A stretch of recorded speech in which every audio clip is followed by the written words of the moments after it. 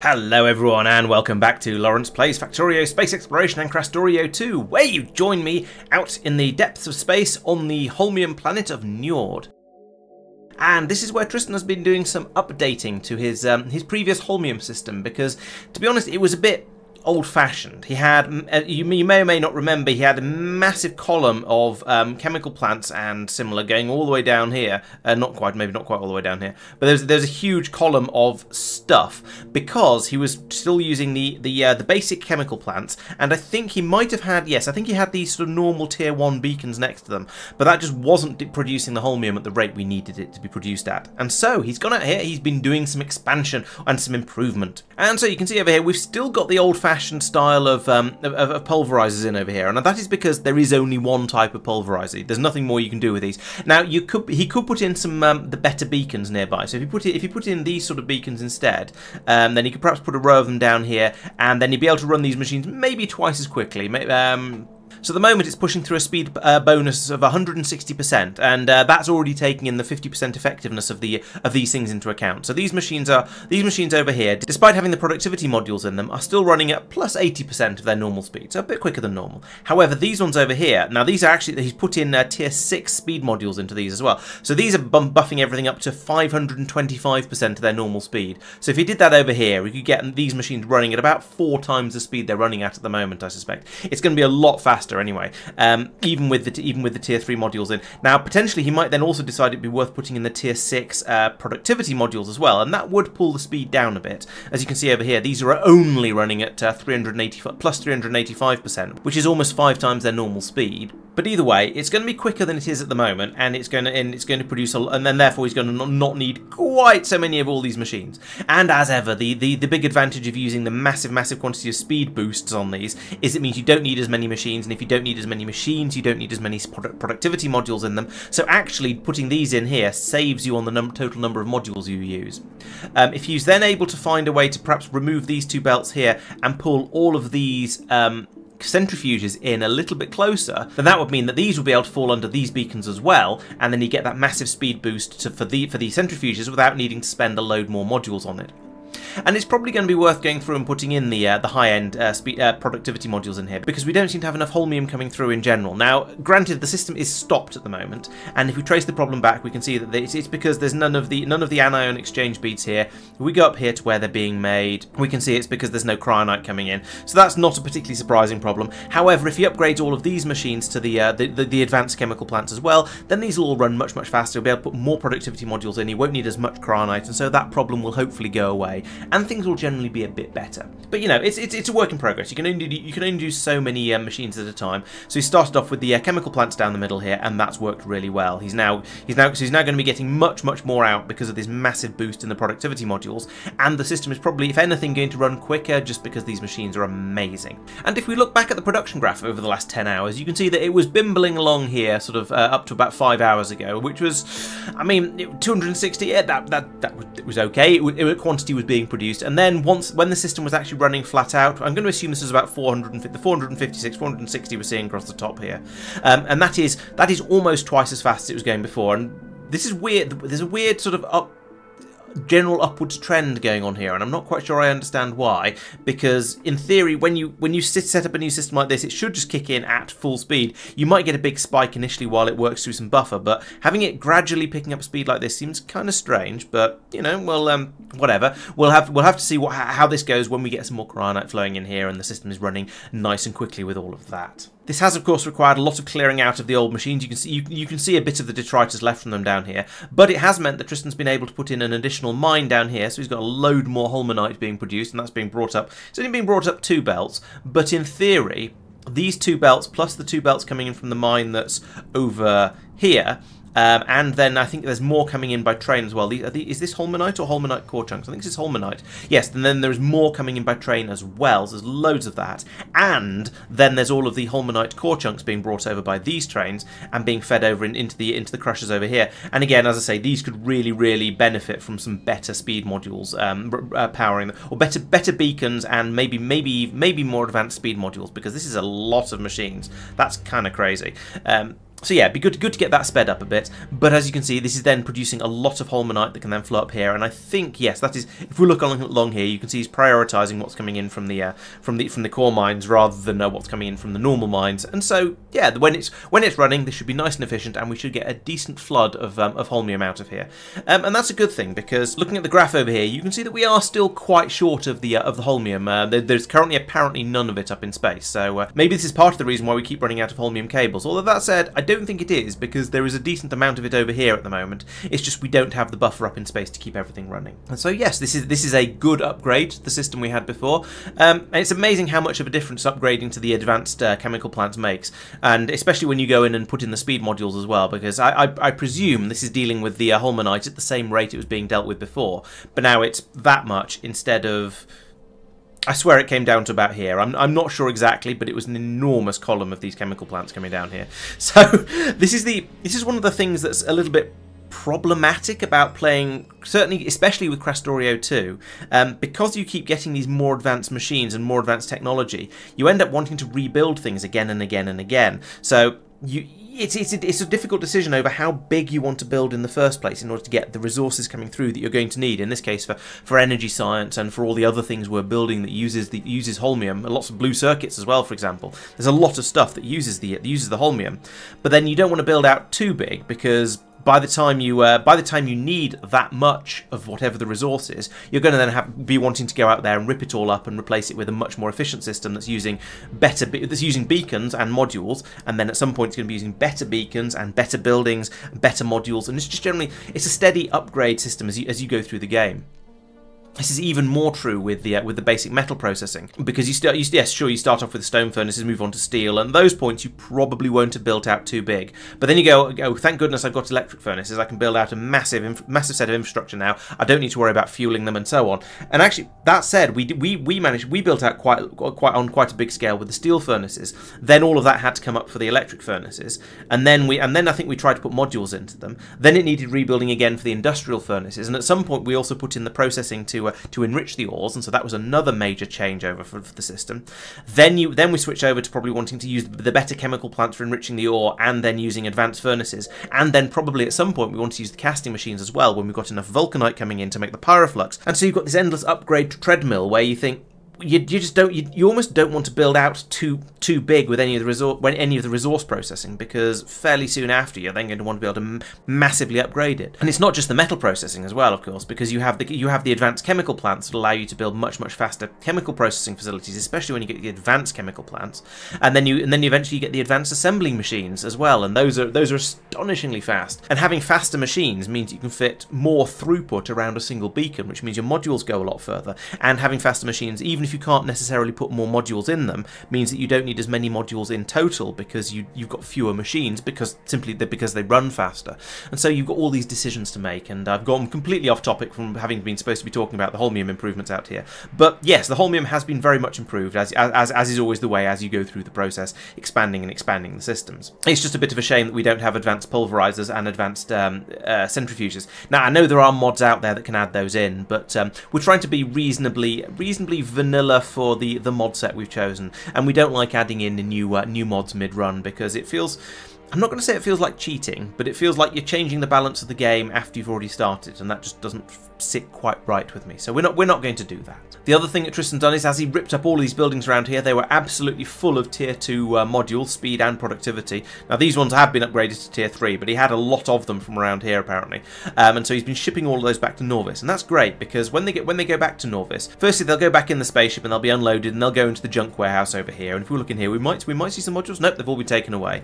And from here they'll drop down into the disposal system here, where they'll be unloaded from the downstream trains, passed down the belts over here, where they'll then be loaded into the ground junk trains, and from then over to here, where they'll be emptied out into this purple chest. The purple chest will get rid of them all very quickly, which means they'll all then end up being probably put into the chests of shame, at least temporarily. So down here we've probably got a lot more modules than we had before. There's some tier 1 productivity modules in this chest over here for some reason. That's a little bit weird, but eventually they'll all end up being taken back up to Module City, because we've got the requesting chests on on the belts over here. So the tier 1 modules will end up here, the tier 2s will go in here, and as you can see, we've got 100 of them in there because that's what we're asking for at a time, and then those will be gradually pumped out to be made into the tier 3 modules. So it pulls them all out of the back out of the system, so they can be upgraded and turned into better modules. So they turn into the tier 3s here, and then get shipped up into space to be upgraded to 4s, 5, 6, 7, however high we think we dare go. Of course, it's not just Tristan who's been out building new stuff. Mike has also been busy on Kothar, and as I've talked about in the previous episodes, that we've had endless problems with Kothar with the iridium production on Kothar just being a bit slow because it requires so much processing and so many heavy, difficult steps, and the iridium just doesn't stack up very well. As you can see here, you only get 10 per stack, which means when you bring in a train full of iridium, it empties very, very quickly and just disappears into the voracious maw of the factory. And so, Mike has expanded out to the north. Now that this planet has been made completely friendly, all the biters on it have been completely exterminated. He's left me a little note here saying everything above here is new, great. So he's built out the railway system that comes up here, and he's put in a load of core mines in this area, because out in the centre of the planet, there's quite a lot of core seams available, so he can go in and tap quite a lot of these relatively easily. They're all quite close together, whereas down on the edge of the planet, or what I've been calling the corner of the planet, much to everyone's amusement, they're much rarer. So you can see it down here. There's 1, 2, 3, 4. Okay, there's 4 in this sort of area over here, but up here in a much smaller area, we've got 1, 2, 3, 4, 5, 6, 7, 8 of them. And so you can see why he's decided to come here into the middle. And the way he's got this set up is he's got all these core miners drilling it up, putting it into a single warehouse. There's some stone in there for some reason. I'd recommend dealing with that before it becomes a serious problem. And then they can be very, very quickly loaded into a train, and presumably he's going to have endless trains shuttling up and down this route, because I suspect with this many core mines and on a planet this big, he's probably going to have a very healthy stream of core fragments coming out there. Now, granted that this is an iridium planet, and so maybe these run a bit slower. I don't know. He's getting 1 per second out of each of them, apparently. And he's got 6 at the moment, and a 7th one down here that's sort of being plumbed in, and then an 8th and a 9th one's up here that could easily 10. There's a few 11. There's a few more that could be added in quite easily. He has added these 2 in over here, but there's a few more that could be added in. So call it 11 a second, and they stack up to 20. So 2 seconds to fill a stack. 4 wagons means 160 stacks, so 320 seconds. So he's got a train load coming out every 5 minutes, and that's actually not that many. I was expecting it to be more than that, especially as a train load will probably empty quite quickly into the maw of the factory down here and disappear through the pulverization system over here and be turned into the iridium. Now, the elephant in the room that I've been sort of ignoring as I've been bouncing around is the fact this has all ground to a halt despite everything I've been saying, and he doesn't have a big enough stacker here, so this is probably going to cause issues with the trains. Or maybe it's not. I guess because the trains are going to either be coming to the ore drop-off station or the core mining drop-off station, he can kind of use this area here as a stacker for the core drops. It's a little bit ugly, but I guess that's Mike for you. And of course, he's still bringing in the crushed over here, which is much more effective, and that's actually working really nicely. Except that, as I say, we seem to have run out of something. So we've run out of enriched vulcanite. That worries me a little bit, because that makes me wonder if that's possibly a my fault thing. So let's sort of trace that back a little bit. And if we look up here, there is 15k in this. There's 305 stacks in this warehouse, and as previously discussed, a train is 160 stacks. So no, that is not my fault. That's probably a train jam due to the issues going on down here. Let's find out where the train's gone to. That should be collecting these. Okay, he hasn't put the train in. That's why it's not working. Okay, right. So at least we found an easy fix for why the iridium has stopped flowing. However, in the time that it has been running relatively recently, we see some spikes going up to about 750, which is pretty good. If we look back over even longer term, you can see that there has been this general uptrend of the amount that's being produced from this sort of level. Maybe that's a nudge, I'm not quite sure, but then that's definitely an improvement up to there, a small improvement to here, and then this has been going up and down so rapidly it's kind of hard to tell what the average is. If we look over the last, if we look over the last 10 hours. I don't know, it's kind of unfair because it's not been working for an hour, and then, so ideally I want to find the average from about 4.5 hours to about 1 hour ago, and I'm going to eyeball that as being roughly somewhere in the middle. I don't know. Anyway, so once that train starts, once he puts in a train that will pick up the enriched vulcanite, things should get a lot better over here. I'm a little bit surprised we're not still shipping it in by delivery cannon, to be honest. Maybe that's been turned off. I don't remember turning that off, but maybe it has been. The infrastructure's still definitely there on Agnea, but let's not worry about that right now. Anyway, so yes, there have been some various improvements made over here. I think there's been general upgrades on the amount of the resources coming in. We've got to the point that when this was working, we had pretty much a full blue belt coming in from here out of the high priority systems, and these are high priority because they've got the tier 6 modules in them, and then an almost full red belt coming out of the low priority ones down here, and that shows you the difference between tier 3 and tier 6 modules, I guess, because if all of these were running flat out, which I suspect they probably were, because I think we had a lot of the crushed iridium available at the time, the fact that we're getting a full blue belt out of these and a not quite full blue belt out of this one suggests that we're getting almost twice as much out from just upgrading to the tier 6 modules through here. That feels optimistic, but maybe possible. So here we've got a productivity boost of 32%, and down here a productivity boost of 16%. So that means we're producing about 1.5 times the amount that you produce without any modules at all. Up here we've got a boost of 56% and then a boost of 28%, and that's basically a doubling of the amount that's coming out. So yeah, it's not quite the twice as much that it felt like, but it is an extra third, and I suppose that's enough to make. Apparently that's enough to make up the difference. Or perhaps there was a not quite. It wasn't. Or perhaps the input belts going into the machines down the bottom weren't quite full. I'm not sure. But anyway, either way, we had a nice healthy supply of it coming through here. It looks much better than I've ever seen it before. And then it's going over here into furnaces, which are all completely filled with the tier 6 modules. And so yeah, we had on and off, we had quite a healthy supply of iridium coming out. And it looks like there's only some relatively minor fixes that are going to be needed over here. I guess that once Mike switches over to having all of his iridium ore brought in pre-crushed, like we're seeing over here, then this station over here can be removed and then can be turned into a stacker for his core trains coming in over here. I have a feeling that he's going to need additional pulverizers down here in order to deal with all the cores that are coming in when they're coming in a bit faster, but I could be completely wrong. We'll let him work that one out once things start running again nicely. I believe there were also some issues going on with bringing in some of the resources over here. So as you can see over here, we currently don't appear to have any we don't have any rare metals available, and we don't have any the iridium being dropped off. There is still currently plenty of mineral water though, and if we have let's have a look up in Koth orbit at the spaceship. What have we got here? Yeah, it looks like we have now actually completely run out of rare metals, and the spaceship is only 20% full. So there is a definite, very, very serious shortage of rare metals on this planet. I think we're going to need to run the spaceship back and forth a couple of times to try and build up a little bit of a buffer, and probably also, given that the spaceship is here and there appear to be no rare metals at the moment, probably increase the amount of rare metals that are being brought in as well. Although if we look down here, this seems to be where the rare metals are being dropped off. There is 18,000 of them in this warehouse. I'm not sure exactly how many iridium that'll turn into, but it'll keep the system running for a little while. And they're flowing up here to make the nitric acid. Now there's a bit of side loading going on here, which means he's obviously trying to prioritize this belt, which comes from over here, which comes from right. So this will be from core processing probably. No, this was another.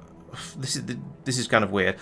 Whatever's going on here, it will cut off this nitric acid production system over here. Maybe this one does look significantly more modern though. It's using advanced chemical plants, whereas this is using normal chemical plants. So my guess is that this is an upgrade of this system over here, and he's just trying to pull everything off the belts through here and bring it over into here. Although this is taking out the rare metals that are coming from the core processing, and so that'll allow him to then deal with some of that. Although the core processing has stopped, and I don't know why. Is this full? No, this is not full.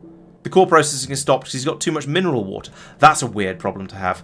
That's going to need to be sorted out, because mineral water is a thing that we needed crazy amounts of on this planet. There was always a shortage of it, and now apparently there is so much of it that the core processing has jammed up. So that's another thing to fix.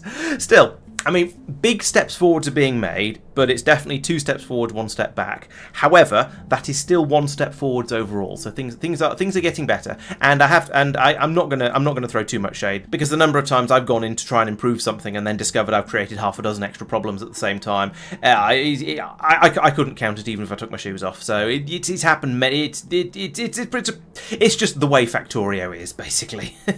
However, it has been made rather obvious by the complete sudden lack of iridium coming out out of this, off this planet. But you know, it can be fixed. We can see where the problems are, and those can be sorted out. All of these upgrades and all this going to tier 6 modules did increase the power demands rather a lot, to the extent that Mike has now significantly increased the amount of power being generated up here in Koth orbit.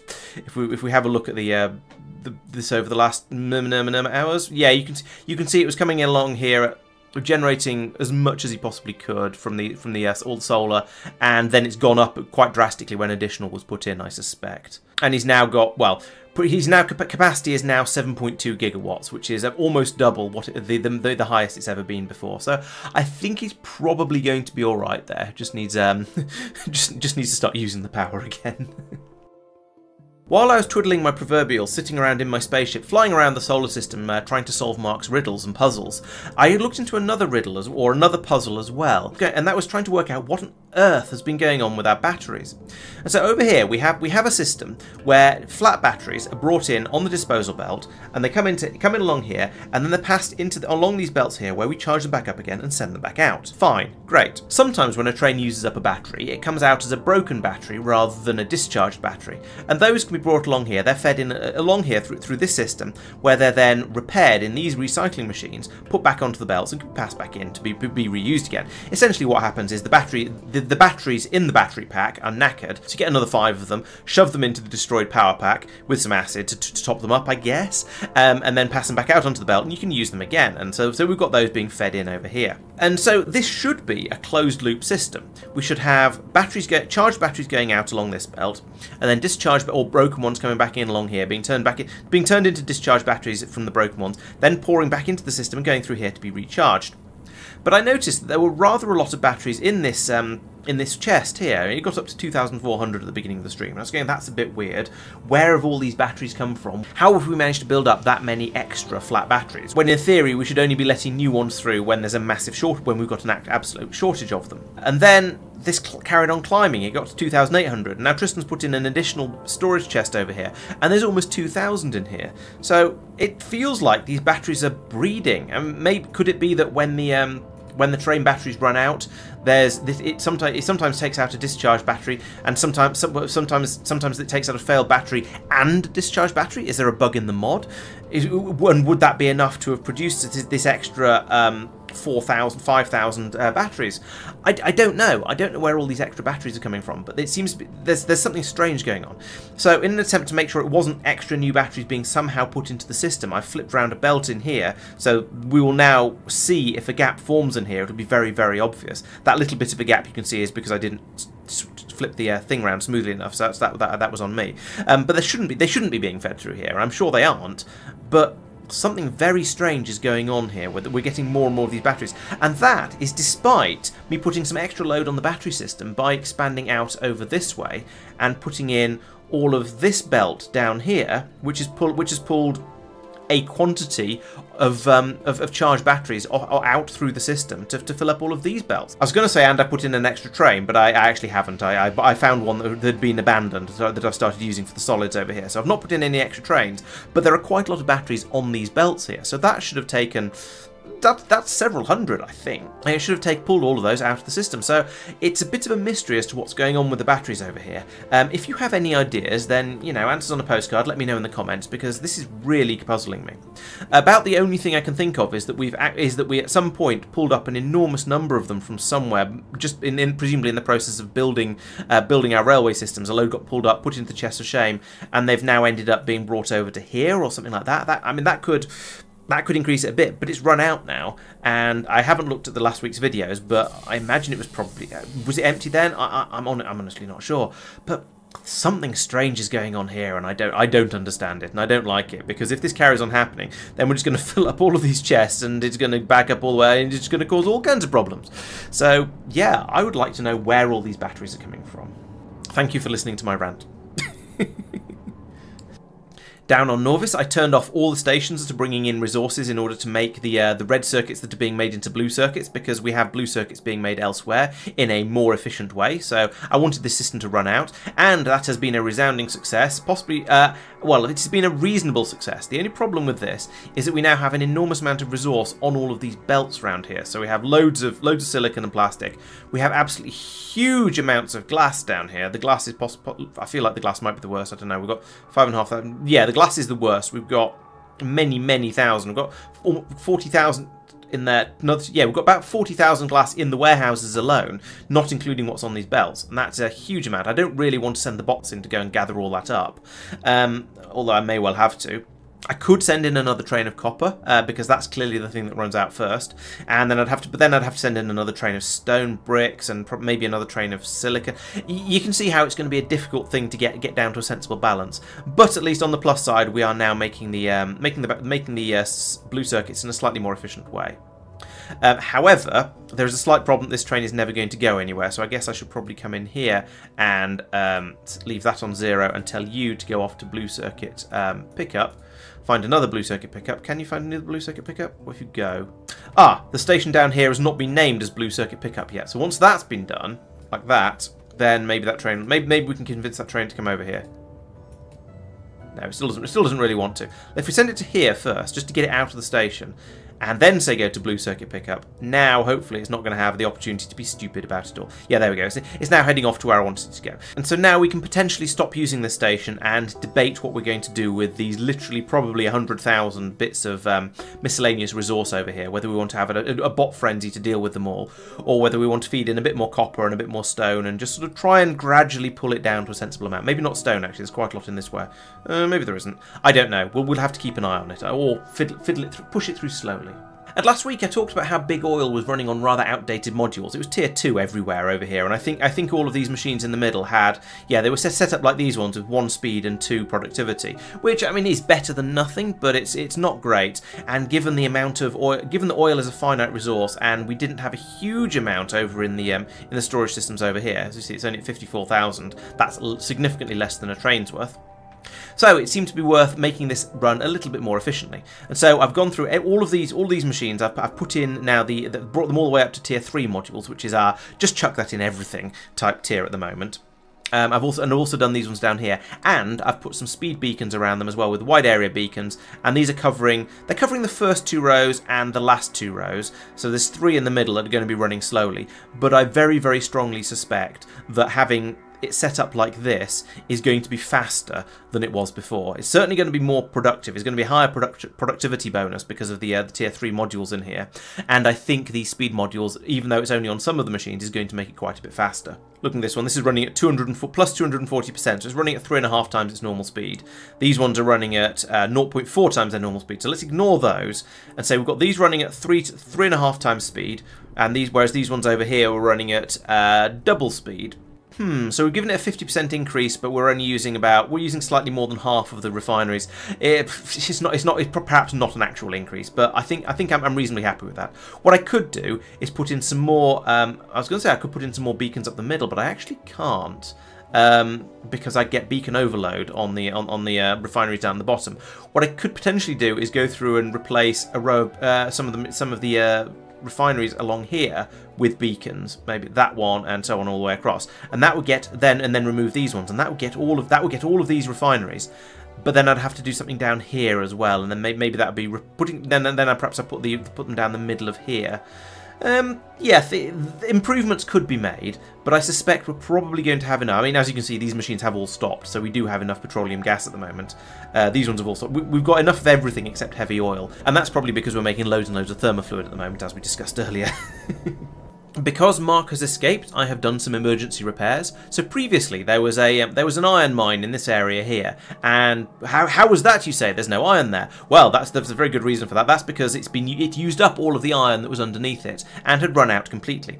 And so the iron that was coming down here and being turned into iron plates, into steel, and then into barrels had stopped flowing. And that meant these barrels had stopped flowing, and that meant that all the way over down here, we were no longer putting the byproducts of of core pulverization into the barrels, and so the core pulverization system here had jammed up, and so all the core chunks were being sent straight off to Norvis, which isn't great. We prefer not to send them over to Norvis as core chunks, partly because some of these things are useful on this planet. So this had jammed up because the pipes had all filled up with oil because it couldn't be put into barrels and got rid of because there were no barrels. And so because there were no barrels, the core processing wasn't running, which meant there was no iron coming out of here, and so I wasn't able to just then come over and grab the iron to take it away over to be made into barrels as I have now done. So I got around that by just dropping this this tank in here, which is no longer required really. We could get rid of that again. It doesn't really matter. It's pretty much harmless. But yes, now I've been able to tap off a supply of the iron that's coming through here, much like I did on Agnea, and that's now being we've now got as much as we need being passed through this way, and then as I said, that's being brought over here to be made into the barrels as we want. Tristan looks a little bit into a shortage of vitalic reagent. He said there was just not enough stuff had arrived, so maybe we need to have a look at the numbers and ask for slightly more to be brought over at a time to keep it up. Maybe we've just done something over here that was particularly hungry on the vitalic reagent. We're going to keep an eye on it and then decide anyway. Talos ran into an interesting problem. So the elevator over here actually ran out of cables and broke. And this was for multiple reasons. Firstly, the most obvious reason is because I wasn't bringing enough cable out at the time, so I've now bumped it up to, I think, 3,000 cable instead of 500 or 1,000 or whatever it was on before, just to try and make sure that doesn't happen again. But the problem was slightly more complex than that, because if this ship had been flying backwards and forwards often enough, then it wouldn't have been a problem. But we're getting through beryllium so slowly that the Talos ship is just sitting here in orbit, waiting to get unloaded. And so in order to try and make it go a bit more often, I put in this additional warehouse here, and that allowed it to empty a bit more. We got some of the junk out of it that's been loading up, and that helped a bit and enabled me to create enough space in it for it to be able to load up with a decent amount of elevator cable, and then I had to dispatch it manually. And even with the extra warehouse here, you can see that we've still got 12,000, 5,000, 7,000, 8,000 beryllium in these warehouses waiting to be unloaded, and it's just not coming out very quickly. We have more beryllium than we know what to do with. So in an attempt to use some of it up, we did a load of the zone discovery data and explore, which is why we've got quite so many of the asteroid fields out here. Now we are going to want to find all of them eventually, so it's just meant doing it sooner rather than later. But it's a little bit of a concern that we can actually have too much of one of these resources to the point where the systems at the other end break down. Now, if it does break down completely like that, you could say it's not the end of the world. If the elevator breaks, it just means that next time the spaceship goes out, it has to bring enough cable with it to make sure it can rebuild the elevator, and then everything will start working again. The problem is that because Talos is a fairly old planet, one that we've had an outpost on for quite a long time, its meteor defense system is down on the ground, as is its umbrella defense system, which is down here somewhere. And that means if the cable on the space elevator breaks, then we lose power down here, and if we lose power, then we lose the meteor defense installation guns, and so that means we're then no longer protected, which means meteors can fall and destroy stuff, and obviously we don't want that to happen. So it's a bit of a problem. We're going to need to keep an eye. I mean, obviously, I guess the fix for it would be to move all of these up into orbit and have have the meteor defenses up in orbit, so that then they always will have power, and it doesn't matter too much if the cable breaks. It just means that everything will grind to a halt for a little while. And as you can see, all of this is ground to a halt because we've got a lack of sulfur, because the spaceship hasn't been out to bring more sulfur. So the problems I'm not going to say they compound and there's loads of them, because it doesn't really matter. We have so much beryllium stockpiled over here that the fact that none's being made at the moment is not a problem. We can just sit here, twiddle our thumbs, wait for the trains to go away. My only real concern is meteors falling from the sky and smashing stuff up on the planet because it's run out of power because the cable's broken. So yeah, it could be a problem. It probably won't be. We'll have to wait and see. Finally, I would like to report that Tristan has taken my suggestions on board and has started being a bit more efficient or has continued to be more efficient with the purple underground belts. As you can see now, there's a lot less belt around here than there was before, and anywhere where it does go underground, it doesn't come up again for quite a lot further than it did before. So yeah, well done there. I think that's a very good thing, because these purple underground belts are ludicrously expensive. As we saw last time, it takes about, I think it takes 40 purple belts to make each one of those underground belts, and each purple belt takes several iridium bearings, so they are phenomenally expensive, especially given our shortages of iridium, as we've been talking about all episode. So yeah, well done there. I definitely approve of that improvement. Thank you for doing that. And I think that brings us on to the science. We have done mining productivities 9 and 10. These are, as I think I've said before, these are the ones that mean each time a drill does an action, it gets slightly more stuff out. So this gives you, each one of these gives you a 10% boost to your mining productivity. Now those are additive, not multiplicative. So after you have, if you've done 1, you get 110% out. If you've done 2, you get 120% out, not 121% out. So that it doesn't multiply it by 1.1 every time, but it just adds on an extra 0.1. But you know, still that's not to be sniffed at. If we've done 10 of these, that presumably means we're getting twice as much ore out for every drill action. As you can see up here, we have a mining productivity of plus 100%. So that means all of our drills will produce twice as much stuff, so they'll effectively run twice as quickly, but the patches will last the same amount of time, or at least you'll be able to get twice as much ore out of the patches. And this applies to core mining drills as well. So every time a core mining drill runs, you'll get two items out of it instead of just one. And so that helps a little bit with the massive slowdown you get when you start putting lots and lots of core mines onto any individual planet. We have done deep space zone discoveries. We have done many of those. We did 21 to 30. I know this says 36, implying we have done 35, but no, we ended up to 30. The rest have happened while I've been recording videos, so they don't count. But yeah, those were largely to use up lots and lots of the beryllium. As you can see, they use lots of the astronomic science packs because it uses 3 of them for every research, and quite decent numbers of them for each actual process as well. And so that really stress tests the astronomic science production, and it does actually struggle a bit because it's capable of producing a nice healthy stream of any one of them, but when you ask for 1s, 2s and 3s, then it starts to struggle a bit because you need to make 1s go into the 2s and the 2s go into the 3s. So if you try and pull all 3 of them at the same time, then it starts to struggle. But it does mean you get through quite a lot of the beryllium, and that might have helped a bit. I'm not quite sure. We're using it for other things as well, I guess, so it's not just that. We've done Spaceship Structural Integrity 6. Now, that's quite expensive, and that uses lots and lots of the advanced tech cards, 3,200 for that, and some relatively mundane stuff as well. But that means if I look at one of these spaceships, you can see that we now actually have a little bit of extra space that we could make these spaceships now slightly bigger. So when Marc designed these, we had limits of 800 on our spaceships, and so as you can see, he's pushed right up against the limits with both of those. He's pretty close to them. And now, in theory, if we wanted to, we could make a slightly larger spaceship, so that's nice. We have developed Power Armor Mark IV, which presumably has an absolutely phenomenal inventory and loads of defences and toughnesses and resistances and so on. Yeah, we go an equipment grid of 12 by 12, inventory size bonus of 50. That's pretty good.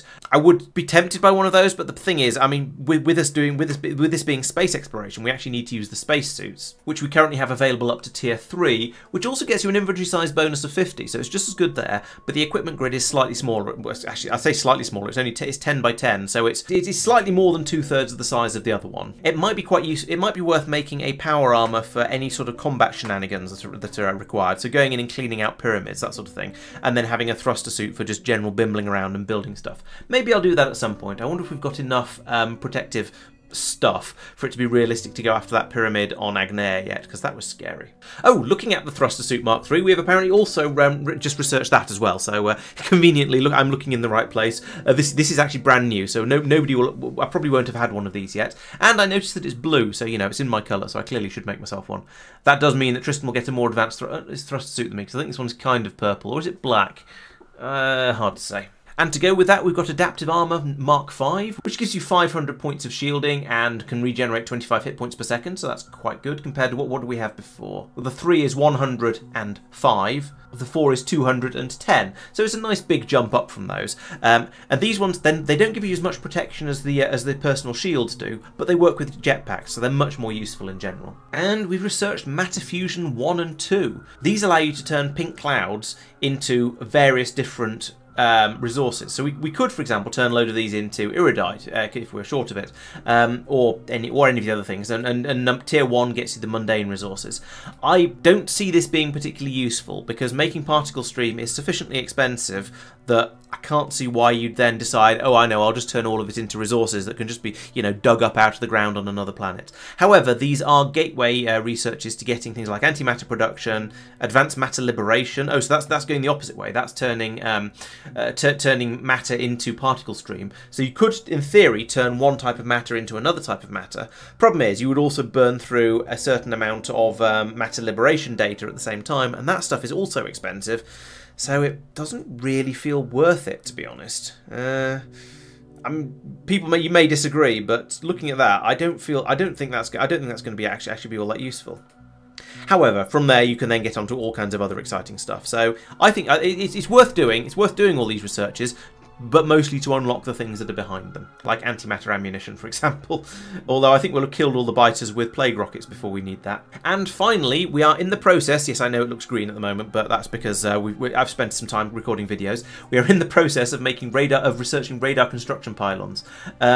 These, I suspect, seem to do everything. They distribute electrical energy, they extend the construction area, and they provide radar vision over a 64 by... and yeah, so it seems like it does basically everything. Maybe we'll start using these, maybe we won't. We'll see. I did start in the expansion over for the Deep Space Science. I started using the construction pylons, which are presumably basically the same, but without the radar.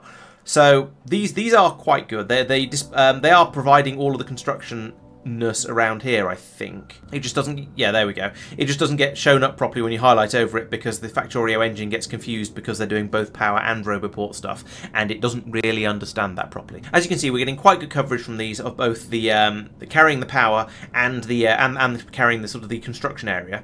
The problem with them is, well, there's a couple of problems with them.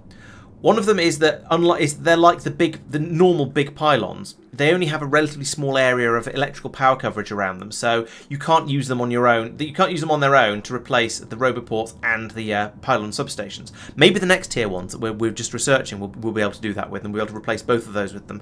But as they are, they can't do that. And the other problem with them is that if you want to put one down at the absolute limit of its connection range, it's then actually outside the limit of its assembly range, I believe. So if I turn on Roboport range, yes, you see, this has a Roboport construction area that goes out to here, but it has a cable construction area that comes all the way out to here. So you have to put them this close together, and that feels slightly wasteful, that you're not really taking full advantage of the ranges that these things can work over. That said, I suspect these are going to be linked. In fact, let's do an experiment. If I delete this one here, yeah, so there we go. You can, once you've built it all up, you can then start deleting every other one, and you will still have, I've still got full Roboport coverage for this whole area. Things will be built in all of this area, and it's linked the two of them together Roboportedly.